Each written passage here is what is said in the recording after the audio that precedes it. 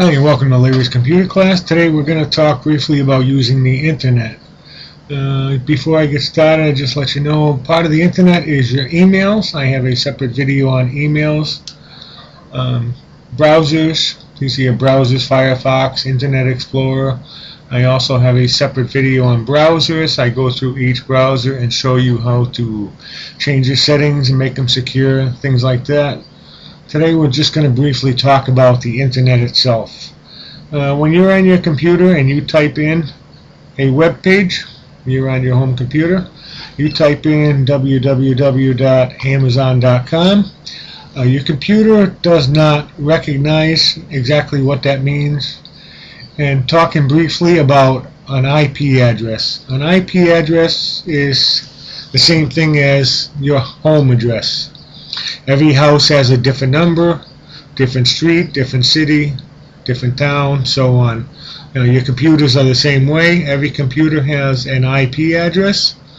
An IP address is a number that looks like 155.97.47.001. It's 4 areas. Each area can go from 1 to 255. And your IP address, like I said, is your address to your computer. It's the address to every website has its own IP address. It's an address. It tells the computer where to go to get the information you're looking for. And IP addresses are not stored on your computer. IP addresses are stored in what they call a DNS, a domain name server. Quickly, a server is the same thing as a computer. A little bigger. They're made to work a lot faster because they may have millions of people at one time coming to this server looking for information. So they work a little different than a computer, but not much. They just work a lot faster and a lot harder. So when you type in a web address, Amazon.com, your computer locates a DNS server, says I'm looking for the IP address of Amazon.com. The server will find Amazon.com, look up the IP address, and send the IP address back to your computer. Once your computer gets the IP address, then it can send the IP address out to what they call a hosting server. Same thing, it's just another server, but it does different things. A hosting server is where people with web pages sign up with an account with a hosting server, and you upload all your files for your web page to this hoster. And when someone puts in your web address or sends your IP address to this server, the server will get all your files, all your web page information, and then it sends it back to your computer.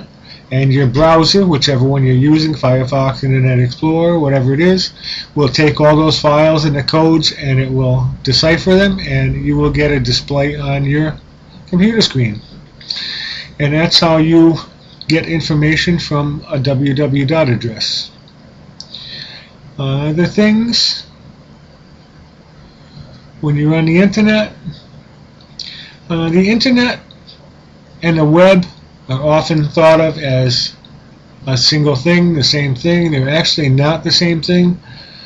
The internet is all your www web pages. Anything that's a web page, a social network, Facebook, anything. A web page, this web page, anything is part of the internet. The web is actually all the computers and servers and the hardware that make everything work that are all over the world. There's thousands of servers all over the world.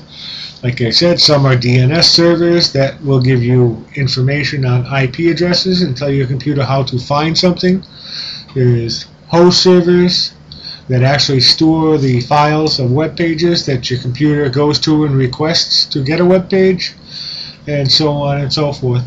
And that's pretty much how the internet works.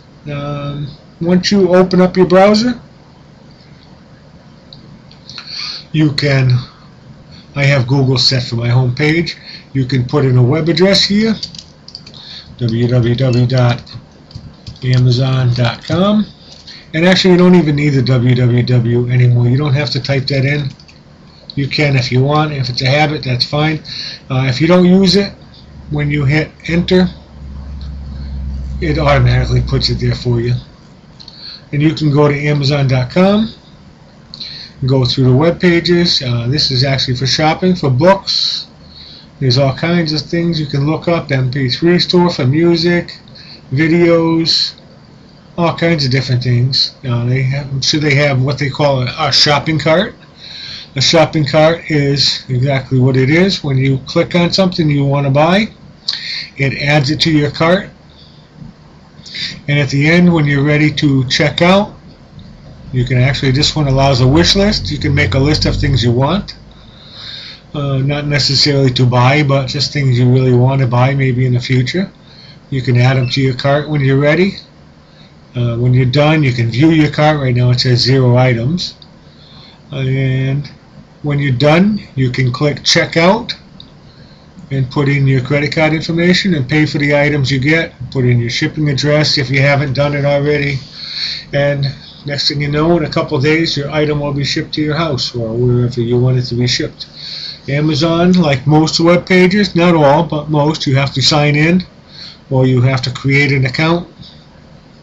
New customer, start here. Very simple.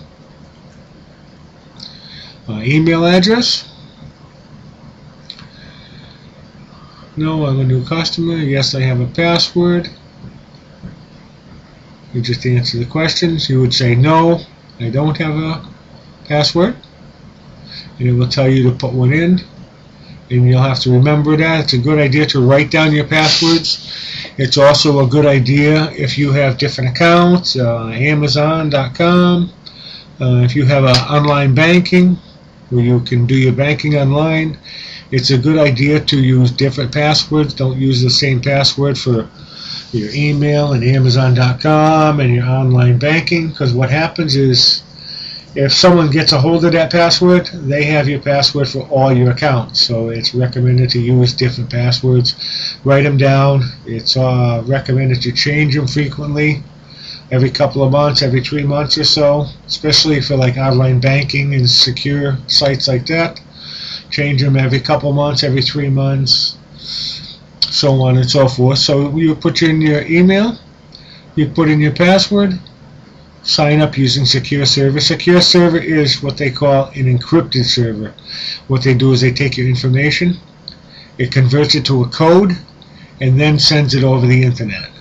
And when Amazon gets it, they decipher the code, translate everything back to what it originally started as, and then they have your information.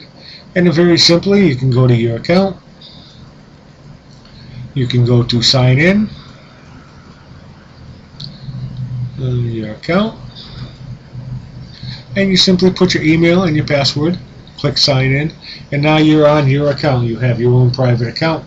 Like I said, you can keep track of all the things you want to buy. You can go to your shopping cart, you can purchase things, things like that. The most important thing is anything you sign into that you have to put an email and a password in, you remember to sign out of them. They're going to say sign out or log out or whatever. I'm not signed in, so it's not going to say that, but always remember to log out. People can get into your accounts. If you leave your computer, someone types in Amazon.com and you haven't signed out, they have access to all your information. And if you've put orders in before and your credit card information is stored on Amazon, people can go onto your website, they can buy things, change the address, use your credit card, have them shipped right to their house, things like that. So make sure you log out when you're done. A lot of web pages you don't have to sign into. Your back button just brings you back to where you started. You can go back, you can go forward. You can bookmark these pages. That's also in the browser video. You can watch that video and see how to save pages, favorites if you're using Internet Explorer. Bookmark if you're using Firefox. A couple of the other ones you bookmark also. Go back to the main page. Like I said, my main page is Google. Google, you can ask questions. You can search information, anything you want. You type in anything you want. Don't type in www here. That goes up top. Here, you just type in a question. How can I find a map of USA. And it's going to bring you up a whole bunch of choices. As you can see, it found 2,700,000 results. Now, they're not going to display all of them. They usually show the top maybe 50 pages or so. This goes up to 10. You can click next. I don't know how many it's going to keep showing, but it shows you quite a few, but it doesn't display any of them, all of them. It takes like the top 40 or 50 and displays them. And all you do is click on a link, and it will bring you to that web page. Shows you maps. Give it a second to load. Anything with images like this, pictures, images, takes an extra half a minute to load, so you have to be patient. And you can go anywhere you want. You can click back, check out a different page,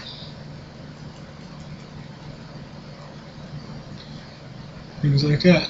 There's Google search, there's Yahoo search, there's Bing search engines. Up here, some browsers have a search engine here, Google. If you can't find something on Google, try Yahoo, Amazon.com, eBay. These are just shortcuts directly to these links. Wikipedia, Bing, web search, Twitter, all these different things. Some are search engines, some are shortcuts.